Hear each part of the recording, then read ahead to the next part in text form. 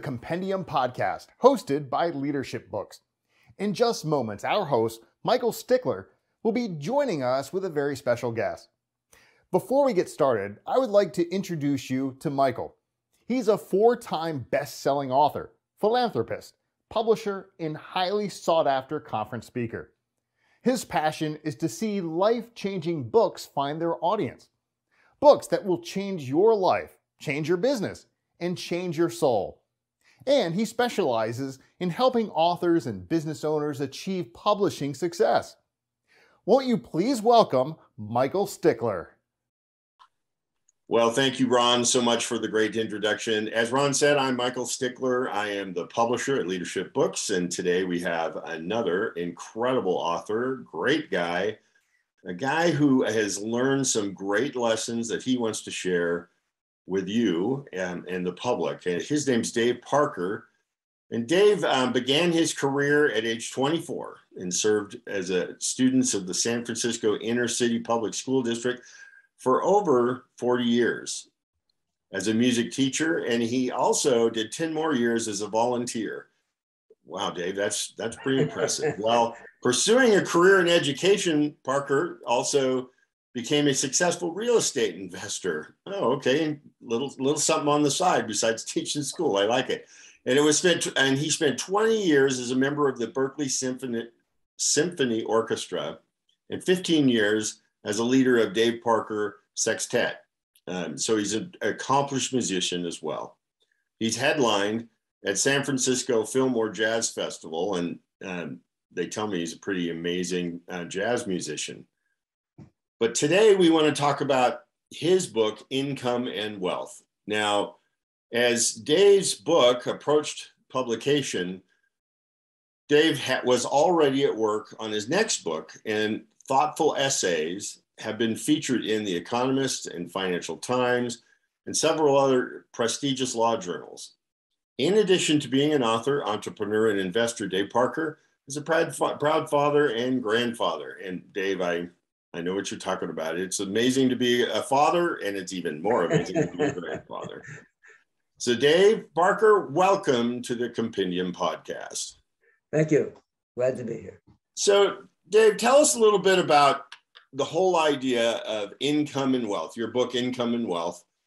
Maybe start out by defining the difference between income and wealth, and then maybe share the whole big idea, maybe the story about how you got here and wrote a book. All right.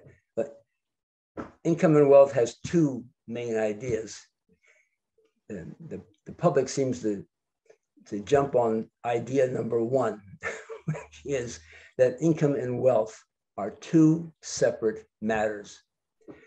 That one can be an artist, one can be a school teacher, one can be open a restaurant. They don't always do so well. One can do what they really want in life and not worry about their income, what their salary is, because financial independence, which is the goal, is a completely different matter. And that comes from saving half your salary for a period of 10 years. It's easier when you're younger.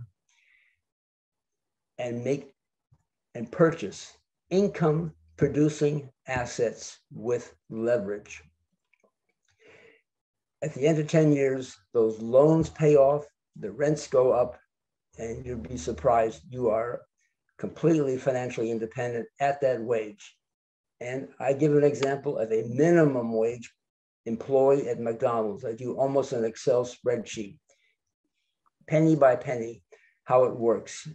And that McDonald's employee will be financially independent at that wage. A person earning much more will be independent at that wage. Mm-hmm. They don't have to work. Yeah, and they're free to be whatever they want in life. So at the end, using that methodology, so what you're saying is using that methodology is at the end of the 10 years, they're pretty much no longer need to work. They've got a nice income coming in from their investments, and they're living at the wage or at the lifestyle that they were living at originally. And they can keep working, so all of a sudden they're double. If they keep working at McDonald's, they have a double income now. Right, right. So It's, how did you come across this idea? I know that you're a real estate investor yourself. Is that where you kind of learned this, or tell us kind of the genesis of your book? I can tell you the moment when I began to really think about this. Age 12. I'm sitting Really? at the breakfast table with my parents, and I grabbed the newspaper, pretending I could read it. and there was an article about a waiter who died in the St. Francis Hotel in San Francisco, a big famous hotel. And they tore apart his room, and they discovered, this is in 1950 something or other, he was a multimillionaire. And I go, what? Wow. How is that possible? He's just a waiter. And I just couldn't get that idea out of my head. And they found stock certificates all hidden under the mattresses and drawers everywhere. He was just regularly buying stocks with a part of his salary. It took me a while to figure that out. And then the next insight was my first year teaching school. And I'm talking to the custodian. He's a great guy. We're comparing Italian and French cuisine. We're debating over, we're talking Pavarotti. And then he says, I love coming in to the school in the morning. I turn the heat on. I talk to the early morning teachers and early morning students, but I'm not doing this for the money. I own 4 apartment buildings. I just love going to work at the school. I go, what? I said, yes, that's what I'm talking about. So I started to write about it, right? Then I went into real estate. And my first year in real estate was the oil embargo of 1974. Right. And the cars were lining up to buy gasoline. Interest rates had jumped from 5 to 11%. I couldn't sell any property. I was just learning to sell. And then one of my clients, I was trying to sell his house. He says, I'll give you a note for this thing. I'll take over the loan. I'll give you a note for the balance. He says, fine. I go, oh, I just discovered the leveraged buyout. There it is, the leveraged buyout. So I'm just saying, for someone who's not sophisticated, just buy every year, buy the house next door. Next year, buy the house next door to that. Don't worry about what it costs. If 10 people are willing to pay that price, that's what it's worth. If you're not interested in real estate, something about trucks, buy a few trucks and start Amazon delivery service, or buy the corner store. Every year, buy one. 10 years from now, you'll own 10 corner stores. That's all. You don't have to be sophisticated whatsoever to do that. And how, you mentioned the fella when you were 12 and they found out he's a multimillionaire. Does stocks fit into this? Yeah, no, he purchased stocks his whole life. He must have been 70 or 80 years old at the time. And every year he must have been purchasing stocks. So he had stocks that he purchased 50 years ago when he had died. And so that's not 10 years, that's 50 years worth of stock. Sure. The thought that I dropped the paper, that was amazing. That really spurred my imagination. I bet. Now, you told me in the pre-interview about you live there in the San Francisco Bay Area, and when you first started investing, you recognized that so many immigrants in the community owned real estate. Tell me, I thought that was fascinating. Tell me a little bit about that. I realized that when I started to sell real estate, just like a simple salesperson, no different than anybody else. And all the owners were Italian families from Southern Italy or Asian families from some province in China, didn't even speak English. And they owned all the apartment buildings in town and all. I said, how is that? Because they knew, I guess, from their rough childhood, that's what you do. You come to America and buy some real estate and don't think twice about it. And the banks were A.P. Giannini, the head of Bank of America, started in San Francisco. He says, I know you, I know your father. I'm going to make you a loan because I know that you're a Southern Italian or wherever it is, and I know you'll pay that mortgage even if you don't have food on the table. And then the Asian banks did the same for the Asians. we know you'll make that mortgage, even if you can't speak English, you don't even have a job. And I don't know where you got the money. You're not putting very much money down anyway, but I know you'll make the mortgage. We're not worried about it. That was a great insight. They knew without knowing anything to do that when they came here. And the proof is all the buildings in San Francisco, not all the buildings, but so many buildings are owned by non-English speaking, uneducated people. Right. Amazing, right. Amazing. And Dave, what about, I have a friend who just recently inherited, I don't know, $100,000. How would you advise that person? Has no investments, has no income, just working a regular job, but all of a sudden had a bit of a cash flow, or I should say a windfall. That's the word I was looking for. How would you advise that person to take their $100,000? What should they do with it? Buy $1 million building quick, because they're going to end up spending that money before they realize it. So use it just as a down payment and go buy $1 million building, and then or buy $1 million worth of trucks, or buy $1 million worth of corner stores, or $1 million worth of stock if you know what you're doing. That's harder to do with leverage, though. Right. And when you say it doesn't matter what it costs, why do you say it that way? Because you're not a professional investor, and every year that you postpone because you think maybe it's too high, you missed, and that thing went up in value probably. 10 years from now, if you overpaid 10% for something, it doesn't even register on the chart. Right. Something, even if it just only doubled in 10 years, that 10% difference hardly registers on the chart. Just go buy.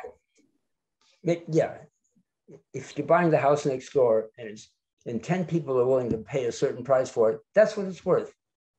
You don't have to think any further. That's what it's worth. Yeah. Yeah, I see your point. Now, when you're writing your book, Income and Wealth, what happened in the book in your process of writing that kind of surprised you? You'd mentioned earlier that you had written it and then you went and did some more research and then you rewrote the book. But tell me a little bit about the writing process and what you discovered about being an author. Well, every writer should have a spouse who looks at this and says, my wife says, I think you better take a class in economics. So I went back to school in Golden Gate University in San Francisco. Mm-hmm. And I said, I don't want to learn how to make money. I want to learn how I made it. And said, okay, we got the professor for you. And I started with a graduate class because I have a master's degree in music and I have a degree in French. I figured I would start as a master's program. I walked into that class. I go, I can't do this. I better take economics 1. So I went back to economics 1. Then the algebra, they're throwing at me, wait a second, I better take another review algebra. So I took every class in the catalog in math and economics and government, 67 units in a row, starting at the age of 50, something like that. Wow. Then I wrote the book. Now I know, at least from that perspective, what I'm talking about. Right. Coupled with my experience in business, which is vast. It's vast. So why did your wife tell you to go take better take an economics class? What did she see in the book? Wasn't convincing. Oh, okay. It just didn't sound like somebody who knows what he's talking about in economics. I might know what I'm talking about in money, but this book is a scholarly book. I'm a somewhat rare in that sense. I'm writing on political economy, scholarly writing on political economy from an entrepreneurial mind. And I haven't seen books like mine on the market. Right. My example of income of a McDonald's employee, that's just a concrete example that people jump on because it appeals to everybody. But most of the book is a scholarly book on the timeless laws of money and why government should not intervene in the economy. Right. Very good. Very good. So now that you've written your book, and you've been successful at real estate investment. What's your future look like? What are we doing right now? Well, I've actually written 5 books, but this is the first one that got published, and the second one is coming out in about 30 days. It's entitled "A San Francisco Conservative." I was going to put in parentheses. Is that possible? Yeah, exactly. Not that conservative. Everybody says, no, it's funny. Leave it alone. It's understood. Right. I'm San Francisco. I'm not some right-wing nut, as one could say. Right. And I have 4 sections of that book. The first one is very serious, what classical conservatism or classical liberalism is, which is the vision of the founding fathers. And I open up with a quote from T.S. Eliot. Time past, time present, time future, it's the same. Aristotle talked just like we talk right now. If you read his works, you'll drop the book. You can't believe it. He sounds like us. He talks about all the issues we care about, only much better. That was a very high moment in the history of mankind. Wow. Well, Dave Parker, what great insight. I'm actually going to apply some of what you've shared with us today in my own life. Folks, you want to make sure that you get Dave's book. You can find it at Leadership Books. You just click on the link right below, or maybe it's up above. I'm not really sure, but it's here somewhere on the page. His book's called Income and Wealth. I recommend it highly, especially if you're that person who thinks that they just don't make enough money to start investing and to start putting their future aside today.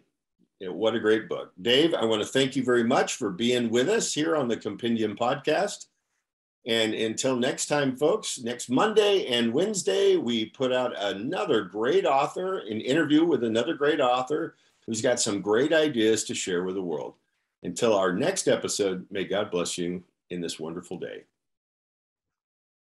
Thank you for joining us for today's broadcast. I do hope you enjoyed it as much as I did. And be sure to visit us online at leadershipbooks.store. There you'll find the works of some of the finest thought leaders today. And be sure to tune in here each week to gain even deeper insights from one of those leaders on the Compendium Podcast.